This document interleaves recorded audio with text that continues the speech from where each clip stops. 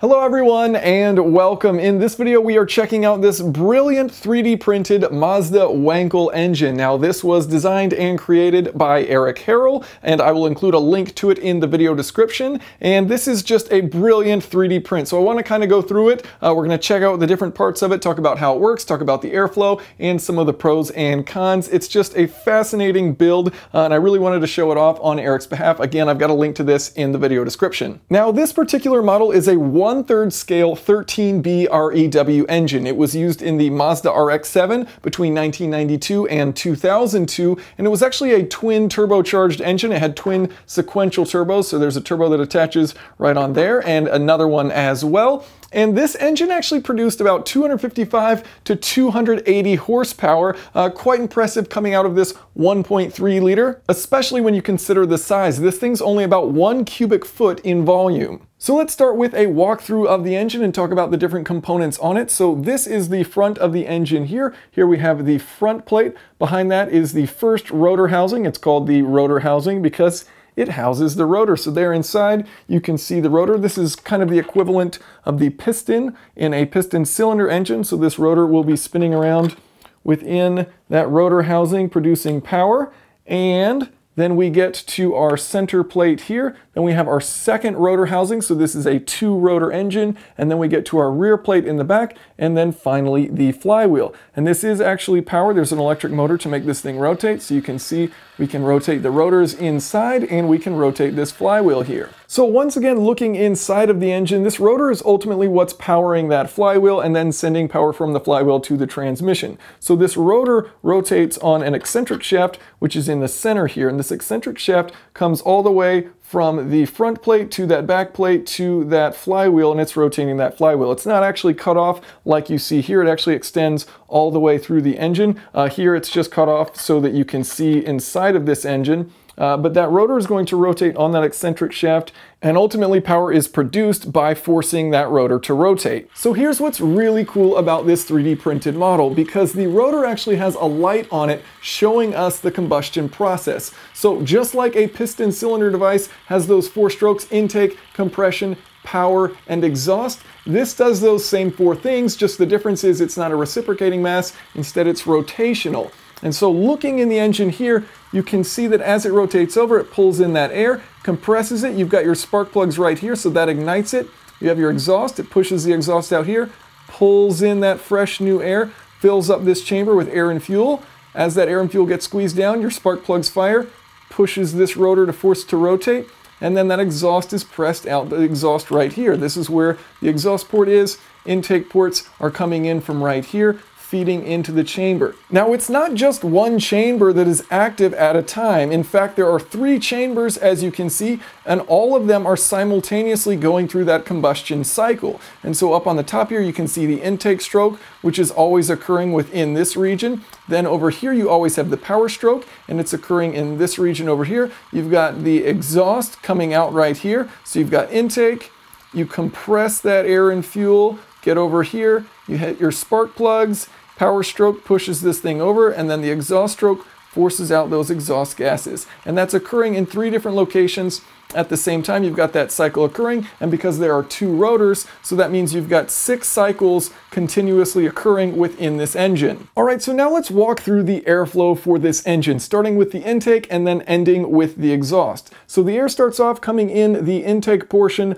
of the turbocharger. You're going to feed that air through a filter, then to the compressor side of the turbocharger. It will be passed out of the turbocharger, sent to the front of the vehicle to go through the intercooler, and then come back to the intake manifold. So here we have the intake manifold. It'll be mounted like so, with your air coming across and then down through these runners and into the individual rotor housings. You can see there are 2 ports on each side. Each rotor housing has 2 ports of air coming in. So it's bringing air on the left and right side of the rotor. So if I rotate this out, you can actually see those ports there. So there's 1 port on the left side of this rotor that feeds in air on that side, and then you have another port on this side which feeds in air on this side of it. And so you can see there's 2 here in the middle, so it actually splits there, and 1 feeds air to one rotor, 1 feeds air to the other rotor.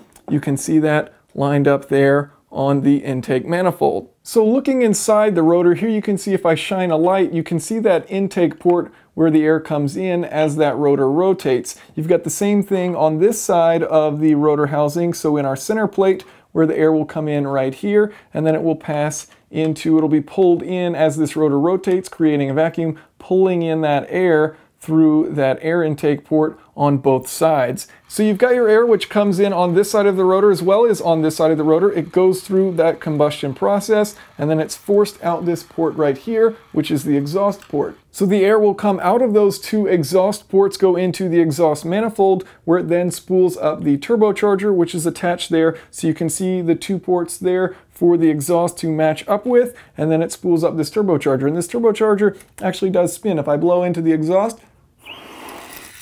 you can see it rotates there, and you can see the intake side spins as well. After the exhaust passes through the turbocharger, it will exit right here and go towards the back of the vehicle where it will exit through the tailpipe. So let's get into the advantages and disadvantages of this engine style. And starting with one of the most obvious ones is that this has a great power to weight ratio and a great power to volume ratio. So this is a 1/3 scale. Imagine this thing just being about 3 times as wide and 3 times as tall. It's about 1 cubic foot, and yet it's capable of producing 255 to 280 horsepower out of a 1.3 liter. Now, part of why it makes so much power relative to its displacement is the fact that it has a lot of power strokes for every revolution of this rotor. And so the eccentric shaft is geared to the rotor with a 3-to-1 ratio. So when this rotor rotates just once, the eccentric shaft will rotate 3 times. So let's demonstrate that here with the eccentric shaft. So watch this, it's going to rotate 1 full time around, and we'll follow this spot on the rotor. So 1 full time around, and now we're here.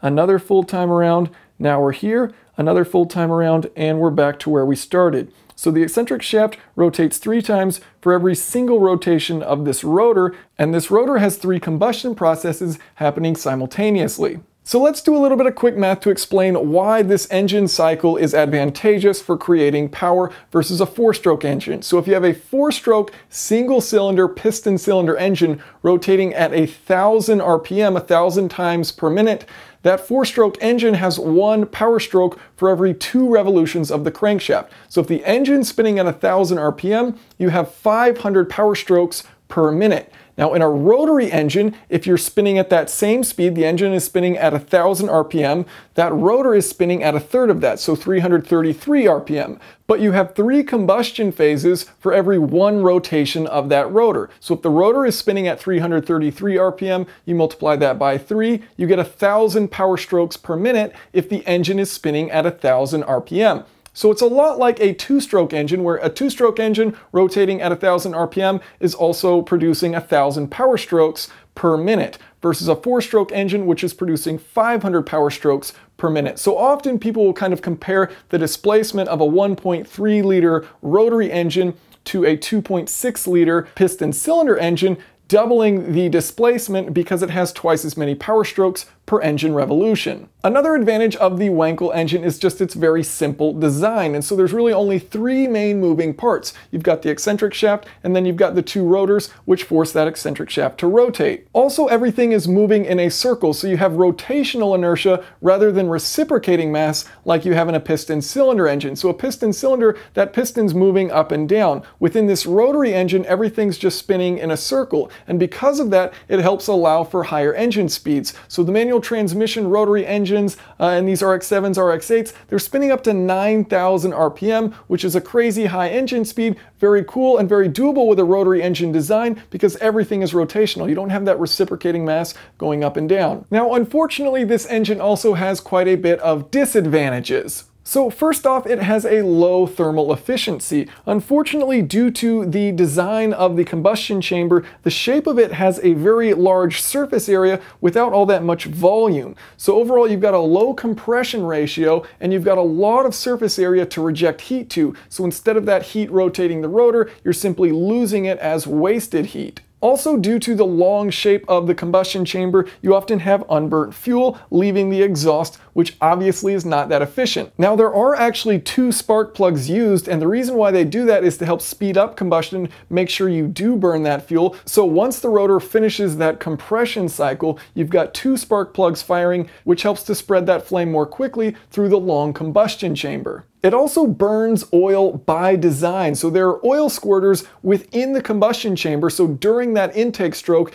you're also spraying in some oil. And that oil is to help seal the combustion chamber. You've got apex seals on the corners of that rotor. So there's 3 individual apex seals, and you've got oil to help create a seal between the 3 different chambers. But by injecting oil, obviously that means you're burning oil, and it also means the emissions aren't going to be great because that oil has to leave through the exhaust. Now, speaking of sealing off these combustion chambers is another big problem with these engines. And part of the reason for that is that there are different areas with different temperatures within this rotor housing. So the top of the rotor is where you always have that intake stroke occurring, versus you have that power stroke occurring on that bottom right and your exhaust continuing along the bottom there. And because of that, you have a cool section on top with a hot section on the bottom. Metals don't like to be at all these different temperatures when you're trying to seal something, and so from a sealing perspective, it's quite a challenge with this engine. Now, to help mitigate this, you do have coolant jackets wrapped around the engine. So that's attempting to create an even temperature around the entire engine. That's what you see here in green on the engine, those different coolant jackets. But overall, it's a challenge to create a good seal with these style engines. So overall, it is a very cool engine, super compact, lots of power, very smooth power delivery. Unfortunately, quite a few disadvantages to it, which kind of killed it off, especially from an efficiency and an emissions perspective. Now, I'm going to be creating a few more additional videos on rotary engines, talking about using hydrogen with it, talk about Mazda perhaps applying some skyactiv-x technology to the rotary engine and bringing it back. So some cool stuff that I'll be creating in the future using this model. Very neat thing here, which I again included a link to in the video description. Big thanks to Harrell for sending me this to use in this video. Thank you all so much for watching. If you have any questions or comments, of course, feel free to leave them below.